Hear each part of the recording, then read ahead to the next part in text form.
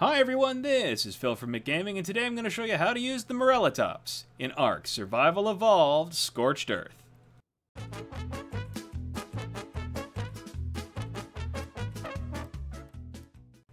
The Morellatops is one of the first new creatures that you're probably going to tame in this expansion. If we take a look at the dossier talks about the fact that it really isn't that tough of a creature. It's not that strong, it's really not that fast, though it has a reasonably decent sprint. And it's actually got a good ground pound, which has a really nice knockback.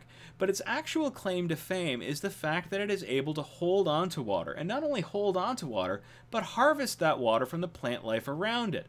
So let's take a look at how this actually works.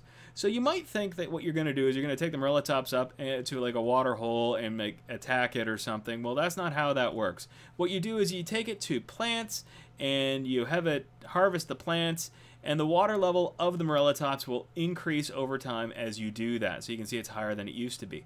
In order for us to actually use that, you can put a water skin or any other water container into the inventory of the Morellatops and just remote use item, and as you can see, I have more water. This is super useful if you're going into an area where you don't know if there is any water. If you found this video useful, please feel free to leave a like or a comment, or better yet, subscribe to the channel, and as always, have fun out there.